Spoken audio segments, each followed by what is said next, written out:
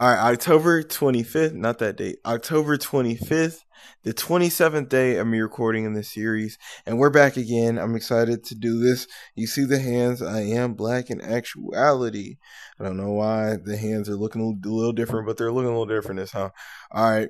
We're going to do this a little quicker. Bear with me. This is my second time doing it like this, but I intend to build more on this, and maybe I could find different ways to do it. It's just nice having the notes laid out before me.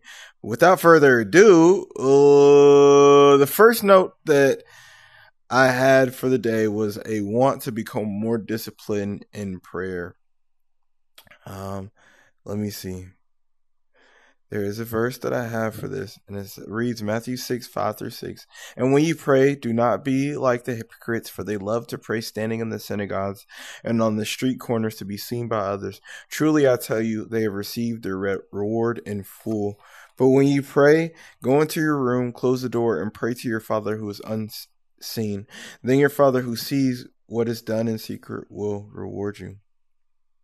Now, I remember about February, March of this year, 2024, I was praying to have a stronger prayer life. Honestly, I had gotten out of the habit of praying before I ate. And it was something that I was sort of sitting with me because like that was a over time built type of thing that I did, and obviously I pray deeper now. I pray more in the spirit, more in truth now, but that was something that was part of me as I was growing up, and for a period of time I was living in sin. I was living in the world. I was living as the world does, which I know now is completely wrong, but I was ignorant, or just really not discerning, or my heart wasn't reciprocative of the love of Christ at that time. But during that period of time, I'd gone away from praying before eating. So that was one thing that I noticed, and I was like, I really want to become better at praying. I want to be able to speak to the Lord, and not be stumbling over my words or not even knowing what to say.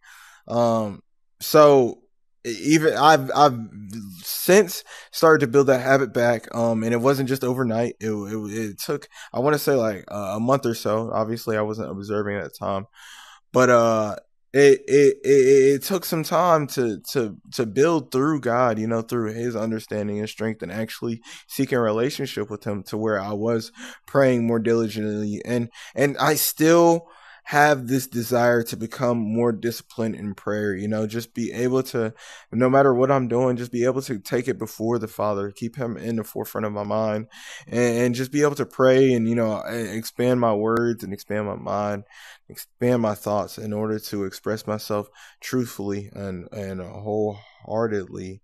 So that was one of the first things.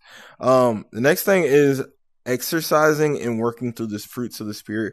Now, I long to do this, especially in the time period that I'm in, with me recording these videos, with me working with customers, with me just talking to other individuals and talking to other people, and other people and people who belong to Christ, and just throughout everything, I long to have the fruits of the Spirit with me. No matter what I'm doing, I'm trying to pull it up. Can we get it? And the verse for that, if you want to flip to it, I guess, or you see it here, but Galatians 5:22-23. But the fruit of the Spirit is love, joy, peace, forbearance, kindness, goodness, faithfulness, gentleness, and self-control. Against such things there is no law. And that last part is so like, against such things there is no law.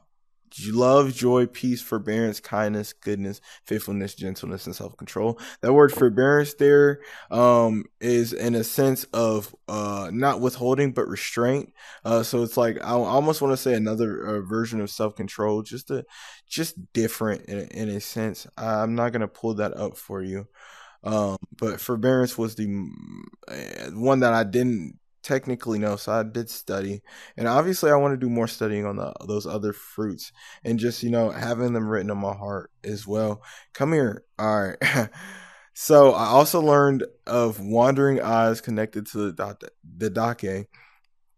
I now know this is something that um, I know I'm not gonna put this onto other people. But I know that this is something that I've struggled with, and something that if you've watched some of my other videos, I've explained more. But I know it's something that I've been dealing with for a while, and um, I'm working through it, and I really understand that the eyes are the lamp of the body. Can I get this right? Come on, rock with the kid. Come on, rock with the kid. I'm in video. All right, boom. Okay. Uh, I understand that the eyes are the lamp of the body. And just like I this is the wandering eyes is what I was calling lustful or haughty eyes. Just looking on others as I shouldn't, and looking obviously honestly on women, and I shouldn't do such things. I should have the mind of Christ, and anything that is opposed to Christ does not belong in my mind. So you're probably wondering, what is the Didache? Well, why he said the Bible?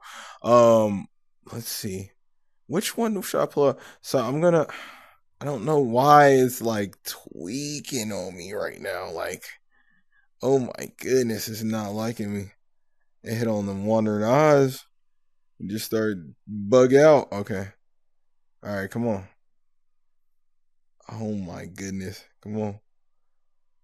Oh, I never had this much trouble beforehand. Move it up. Come on. Boom. Boom. All right, there we go. All right, we're gonna place this right in the middle here. The Dake. The title is the Teachings of the 12 Apostles. And you could read right there if you want to. You could pause. Really, the better definition, honestly, is actually in the text itself. And it's the introduction, honestly, of the whole thing. If it like, what is going on right now? Okay. All right. And so that reads to the Didache, or the Teaching of the 12 Apostles, is an early Christian text that most scholars date to the first or early second century. Um,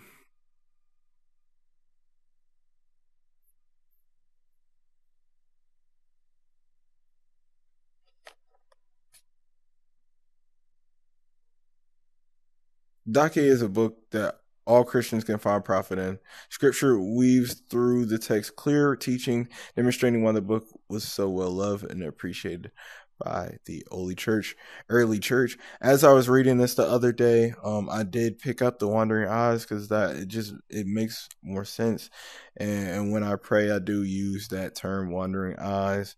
I felt the spirit resonating as with the text as I was reading it. The Holy Spirit that is.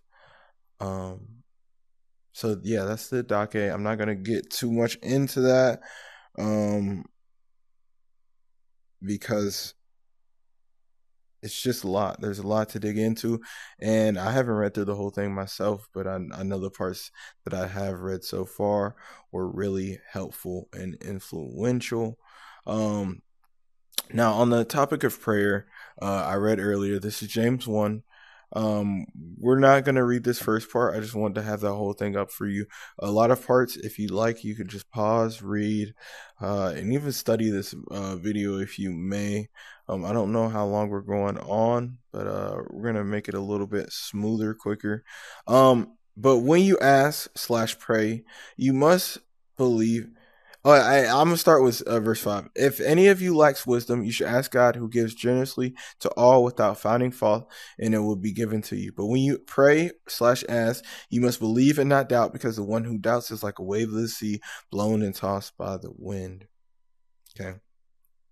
And then for this last part, I'm gonna pull up. Oh my goodness, it's hating today. This last part of the Didache that I took, it's really tweaking today. All right. Not took, but like that I took a screenshot of, and I'll let you pause right there.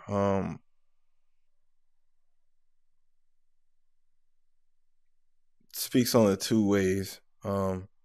One of life and one of death. There's a way that seemeth right to a man. That's the verse that reminds me of.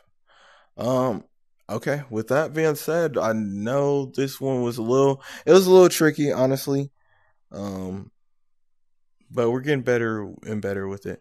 I hope that your day is well. I hope that these videos really help to edify and encourage you, whether that be now, then, or in the future. I'm still getting better with things. Yeah. But yeah, October 25th, the 27th day of me recording this series, and I just really enjoy making these because I gotta have all the notes laid out in front of me, and there's so much to share with you guys. As always, you already know. Be you. I'll catch you in the next video.